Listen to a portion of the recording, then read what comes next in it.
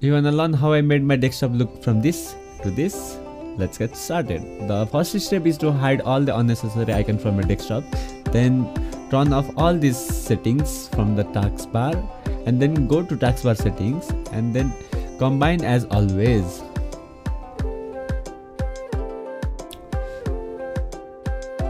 Then go to toolbars and turn on the link so we can make our taskbar at the center.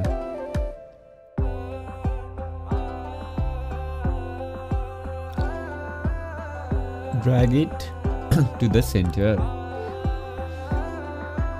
Then turn off the links option and unlock the taskbar again.